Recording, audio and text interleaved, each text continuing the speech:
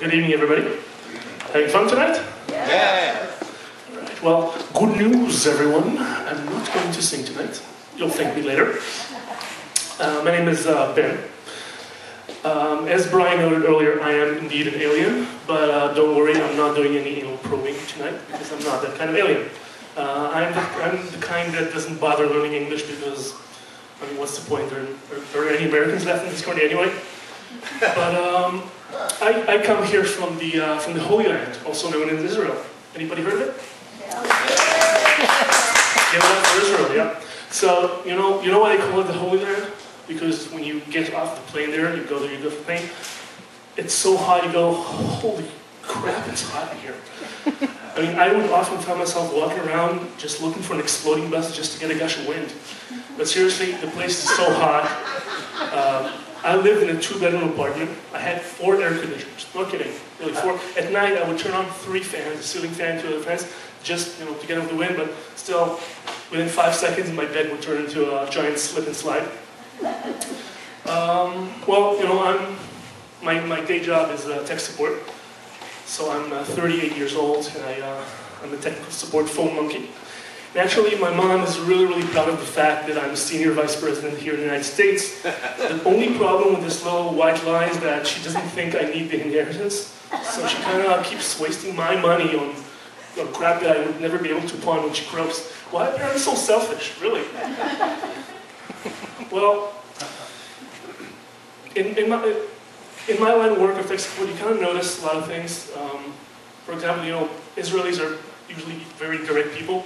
So, for example, if I was in Israel and my boss came over to give me some performance ratings or something, he would come in and say, "Hey, Ben, you have a really, really great chance of getting a new job."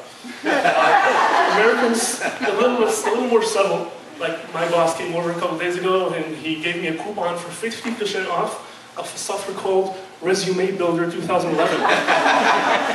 That's nice, isn't it?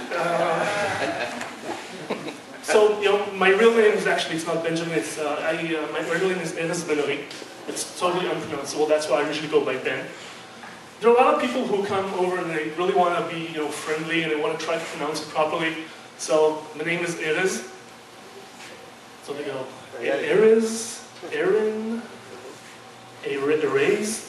Well, I'd love Erez, Chief, but it's actually Erez. So, they try again more, eventually they give up. And they go, oh, okay, it's Erez, that's fine, just give me my Happy Meal French fry and thank you very much. Names are important, right? And everybody here has an email? Don't you think it's important to have a cool email address? Mm-hmm. Mine is olord@gmail.com. I love it, but some people just take it so personally. Like the other day I got an email from the guy saying, "How dare you take the Lord's name?" And I was like, screw you, buddy, I'm not answering any of your prayers.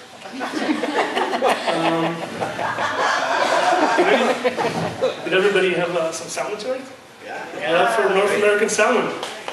Nice. But I love food. Love it, really. A couple of days ago I went to a place in Seattle called Ipanema. Anybody know it? It's give it up for Ipanema. It's a Brazilian restaurant in Seattle.